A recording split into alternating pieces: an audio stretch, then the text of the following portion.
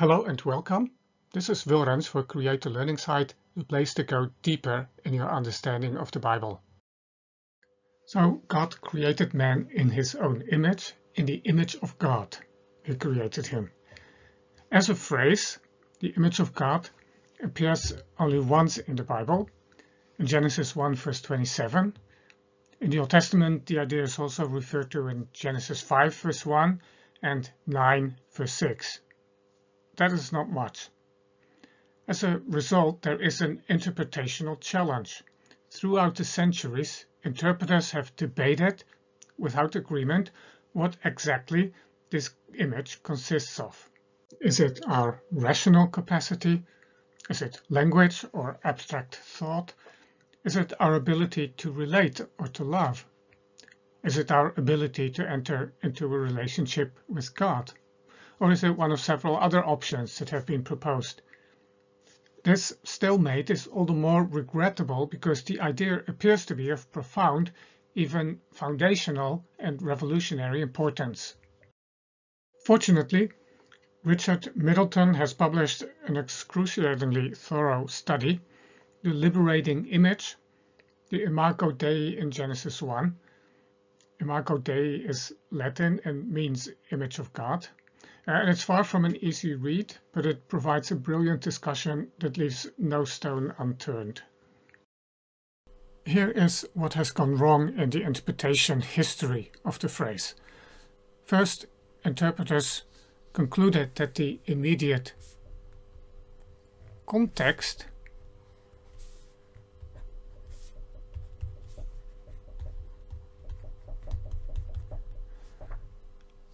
does not define or explain what the phrase means.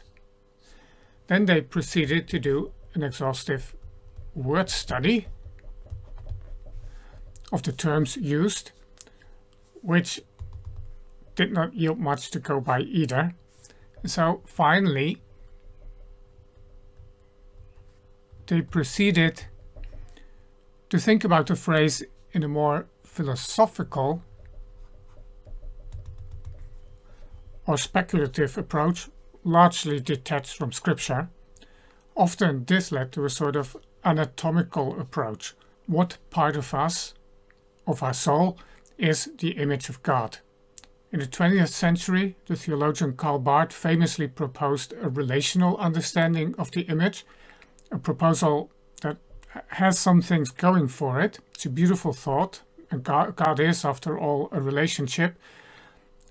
But it's not at all clear that this is what the text has in mind. Now, one could argue that the third line here, male and female he created them, provides an explanation for the preceding lines. In the image of God he created him. That is, male and female he created them.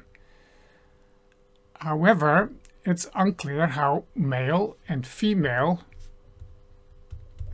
would be the image of God, considering God is without sex or gender and neither male nor female. Besides, it would logically lead to the conclusion that most animals are created in God's image as well, seeing they also come as male and female. So more likely we are to read the third line as a supplement. And in addition to creating them in his likeness, he also created them as male and female.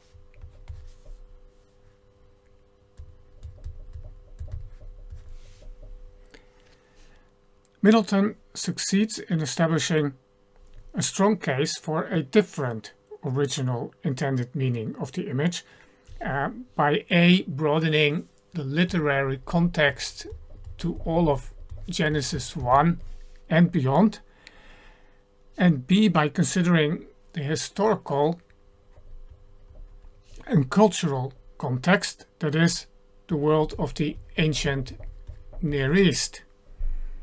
In other words, context leads us to a definition of the phrase after all, if we look just a little bit further.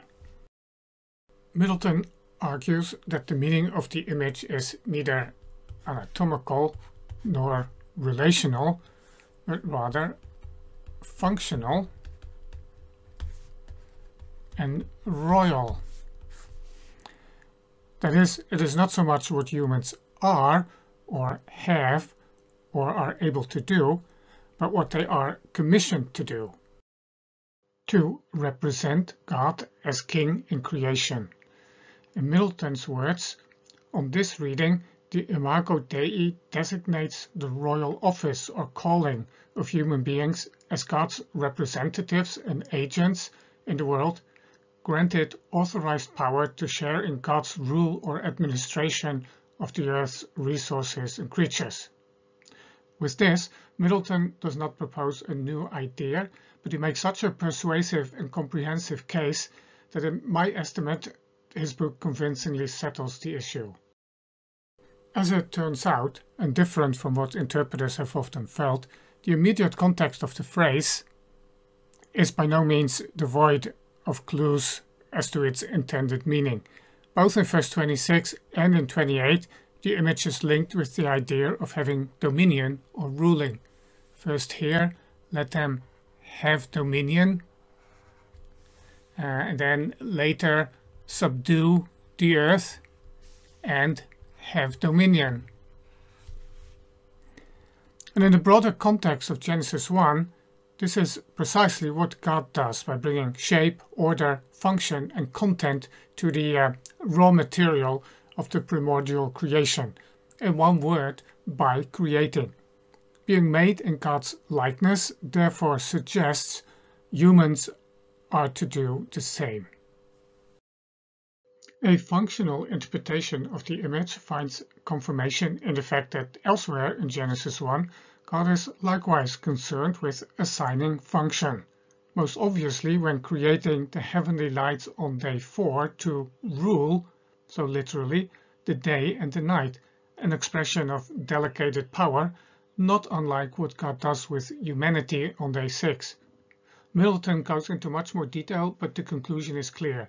That humans are made in God's image means they represent Him and exercise creative power on His behalf. Broadening the context to the ancient Near East confirms Middleton's conclusion. It also adds depth and brings out the subversive, countercultural, even revolutionary nature of the concept. First, in the ancient Near East, a king might place an image of himself in remote parts of the empire to represent his authority. In a sense, we still do this today. An embassy or consulate is likely to display a portrait of its king, queen, or president. Here, King Willem-Alexander of the Netherlands. Sorry, I had to put that in. As the king of creation, God likewise places an image of himself in the earthly domain. But this is a living image, not a mere statue. In fact, there may well be a link with the prohibition in the law to make any sort of visual representation of God in the form of an image or statue. After all, God already provided such an image. It is the worshippers themselves. Second, both in Egypt and in Mesopotamia, the king himself was considered the image and representation of a god on earth, with the express commission to rule and maintain order on earth as the God did in heaven. This suggests the statement in Genesis 1 verse 27 would have been quite intelligible to the early readings, where it would have been understood as ascribing royalty to all humans, not just to the king. The result is a subtle but devastating critique of what the nations in the world around Israel believed about the order of their world, especially their respective myths of creation. These narratives are unmasked as nothing but a distorting ideology that serves to justify the social system and the king's absolute power. I already wrote on the subversive nature on the early chapters of Genesis and its critique of creation myths in The Lost World of Genesis 1 through 11 back in 2016, but there is more to say. Outside of Israel, then, only the king was believed to be in the likeness of the gods. This has far-reaching social and political consequences. Mesopotamia was dominated by city-states. Each city-state was a social system with the king at the top. Such a system needs justification, and it's provided by story and myth, first and foremost in the form of the creation myths of the ancient world. Genesis seeks to subvert these myths. Let's look at 4 core elements in this. First, food for the gods. A common theme in the creation myths of Mesopotamia is that humans were created to relieve the gods of hard labor, or more specifically, to produce food for them. This was the reason for being for the temple system. It existed to provide the gods with food. Early in the history of Mesopotamia, this put priests into the leading role. Later, kings would often take the lead as the patron of temples. This led to strong royal power and to a society in which much of the land was under direct control of the temple and the king. As a result, many people, perhaps at times even as much as a fourth of the population, were working this land as serfs. Most of the food produced in this system, by the way, went to temple and palace personnel, of course, not to the gods. In Genesis 1, nothing suggests that God needs or wants anything from what he creates. On the contrary, whereas in ancient myths, humans are created to provide the gods with food, in Genesis it is God who provides food for humans and animals. Second, cities and technology. The ancient stories tended to include references to the earliest founding of cities and to the beginnings of various crafts and technologies, such as metalworking and agriculture. These discoveries were believed to be a gift from the gods, leaving humans as passive recipients. As Middleton puts it, according to this worldview, the gods act in history and change the course of human affairs. So do kings, as representatives of the gods on earth. However, the vast majority of the human race was understood to live relatively predetermined lives of repetition, beholden to their divine and human overlords, reduced to puppets in a social order in which they had no significant agency or freedom. Major cities trace their origin to a divine act. Babylon, for instance, was founded by Marduk as the center of the ordered world he created and as the earthly counterpart of his heavenly temple and palace. Babel means gate of the gods. Needless to say, such a belief declares city and king to be sacred. Obviously, Genesis 1 through 11 includes such stories about beginnings too, but with a twist. The origin of both cities and inventions in Genesis 4 and 10 is human, not divine. We see humans acting in their God-given role, exercising dominion. However, civilization and invention in Genesis tend to be linked with the abuse of power, and therefore with violence in the broad sense of the word. As Middleton points out, this is dominion gone wrong. Power is exercised over others, over fellow human beings, not merely over creation. Third, kingship. When it came to the origin of kingship, it was portrayed as a divine institution. A fascinating Mesopotamian document is the Sumerian king list.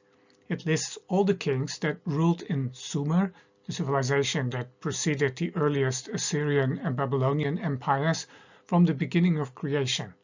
Twice the text states that the kingship descended from heaven, first at the very beginning and then again right after the flood. How can one argue against what the gods have ordained? The genealogy in Genesis 5 provides an obvious parallel to the Sumerian king list, but again with an important twist. The people listed are not kings, but ordinary people. This parallels the application of God's image to all people rather than merely to the king. Noticeably, when Israel finally turned into a monarchy, it was by human initiative, and God was not pleased with this move. Obviously, kingship in Israel always had a different status. Middleton again, quote, "Scripture is also clear that the Torah, the law of Moses, is not put forward by the Israelite king. Contrast this with the Babylonian Hammurabi and his law code. Biblical law whether in Exodus, Leviticus, or Deuteronomy, is consistently attributed to the mediation of Moses, whereas it is the king's primary duty to study the Torah and not exalt himself above other Israelites by inordinately increasing his power or wealth. This notion of a limited monarchy, limited in historical origin and the duration, limited by the law of Yahweh and by the prophetic criticism, is radically unique, not just in Mesopotamia, but in the entire ancient Near East. The distinctive application of the notion of imago Dei to the entire human race is thus in profound harmony with the anti-monarchical tendency of the prophetic tradition in Israel. End of quote. Fourth, empire. Again and again, one of the city-states of Mesopotamia would achieve dominance over neighboring territories and cities. It might grow into a significant empire, as happened to the Babylonians and the Assyrians. This also needed justification, which was likewise provided by creation myths and other foundational beliefs. The king was the representative of the gods. As such, he was called to impose the order of, say, Marduk or Ashur, on brutal and barbaric nations, the world of chaos, beyond the boundaries of the empire. In this, he paralleled the action of the gods at the beginning of creation. They, too, had to resist and defeat the forces of chaos and impose order. The motif of such a Chaoskampf, a German term for a violent struggle against personified forces of chaos, is widespread in creation myths. It is notable that such use of force, violence, and coercion is entirely missing in Genesis 1. Even God's words of command are loving rather than coercive. One might even wonder, so Middleton, if they truly are commands, or perhaps almost more like invitations, an invitation to become and to be. It certainly suggests that the kind of rule humans are called to has absolutely nothing in common with tyranny, exploitation, or empire building. In short, Middleton's summary statement: the cumulative evidence suggests that the biblical imago Dei refers to the status or office of the human race as God's authorized stewards, charged with the royal priestly vocation of representing God's rule on earth by the exercise of cultural power. Further, I suggested that this interpretation of the image, wherein humanity is granted a share in God's rule, and thus may be said to be like the divine ruler, underlies the coherent vision of humans as significant historical agents in the primeval history, Genesis 1 through 11, and may be fruitfully understood as a form of ideological resistance to Mesopotamian traditions that devalued the status and role of humanity. The result of such convictions is not simply that the biblical writers had an idea of God that was different from their neighbors, although this is not excluded, but that they had different ideas about what sort of social order was ordained of God, namely one that nurtured the flourishing of human life rather than protecting the powerful at the expense of the weak. One practical outworking of this social vision is that land ownership in Israel was broadly distributed. In Joshua, every male member of every tribe was entitled to an allotment of land. The institution of Jubilee in the law was meant to safeguard this distribution of land. Land should not accumulate in the form of large estates in the hands of a few rich landowners, but every 50th year it should return to the original owning family. But what about the women? Well, these were very patriarchal times and things were far from perfect, but we do read about the daughters of Zelophehad in Numbers 27 and 36. They're also mentioned in Numbers 26 and Joshua 17. What is their significance? Why do Zelophehad's daughters get so much space? There were 5 sisters whose father had died without leaving a male heir. They had the audacity to stand up in the congregation and address Moses, asking for an allotment of land. And how does God respond? Quote, Numbers 27, The daughters of Zelophehad are right. You shall give them possession of an inheritance among their father's brothers and transfer the inheritance of their father to them. It becomes visible that women had a voice in Israel. Even God listens to them. This has the potential of turning Israel into an unusually egalitarian society. After the conquest, the tribes are left to govern themselves. Liberté, égalité, fraternité. It took the French another 3,000 years to come up with the same basic idea, compressed in a beautifully sounding formula. Perhaps it's better not to reduce it to a political and ideological slogan, which is too easily abused, but the underlying idea is thoroughly biblical. Every person is made in God's image and therefore called to exercise royal authority, but not by violence or dominating others. No wonder Middleton called his book The Liberating Image.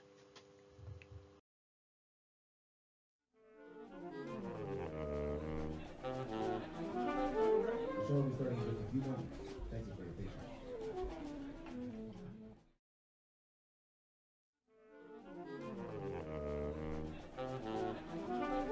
The show will be starting in just a few moments.